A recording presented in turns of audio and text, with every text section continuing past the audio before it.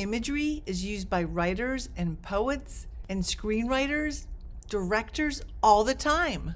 You probably know the basic ones, which are sight, that's visual imagery. Sound, that's auditory imagery. Taste, that's gustatory imagery. Smell, that's olfactory imagery. And touch, that's tactile imagery.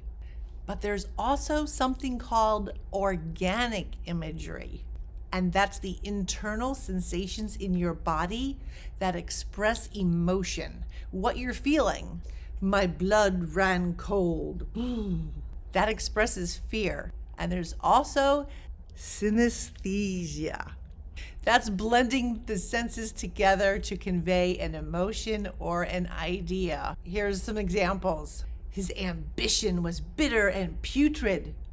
Bitter is gustatory. Putrid is olfactory. Let's try another. Her voice was silky smooth and diamond bright. Silky is tactile and bright is visual. Imagery. You've got this.